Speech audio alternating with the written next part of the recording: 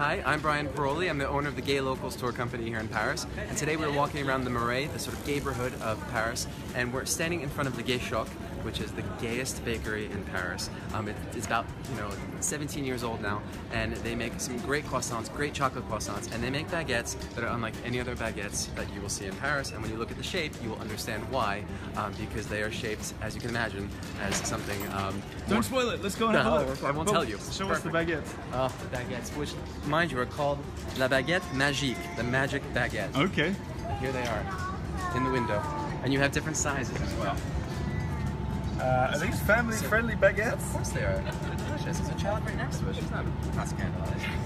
So you can see there's large sizes, medium, and small. So you can. What are they in the shape of, Bryan? Those are men's genitalia. These are penis baguettes. They are penis baguettes. Paris' best penis baguettes, but it's chocolate chip. My mom's gonna love this. What does it taste like? What?